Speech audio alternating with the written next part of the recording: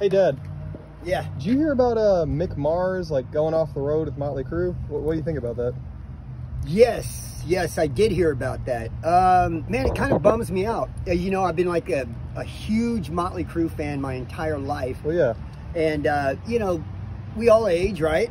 So looking at the band, I'm trying to think, I know they're having problems on stage, so I'm thinking like, you know, how could this system work, you know, for Mötley Crüe? Yeah. And I think what would be awesome is everybody knows that Mick is aging. You know, we love Mick. Well, yeah, he's pushing 70. Yeah. Okay, so they already got John 5 on guitar, right? Which is fantastic.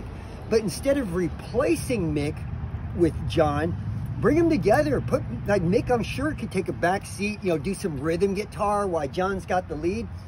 I mean, yeah, John 5. And even with Vince, okay? Yeah. Vince has had some health issues. You know, sometimes he's on with his singing, sometimes he's not. But John Corby, when they, you know, switched the band up and back got in a the new 90s, singer. yeah. Corby is fantastic, man. So why don't they bring Corby back and help Vince? Kind of in a duet, you mean? Yeah, kind of like a duet, like they can figure out where they're comfortable in. And so instead of rejecting the past, embrace it, Like, own it. bring all the old members in for one big show. Yeah, bring all the members of Mötley Crüe back. And I guarantee you people would love it. I think other bands could learn from it too, like Avenged Sevenfold. You know, that's a whole nother thing. We'll talk about that another time. Okay, But yeah. yeah, that's my opinion on Mötley. I think it's a great idea. Yeah, thanks.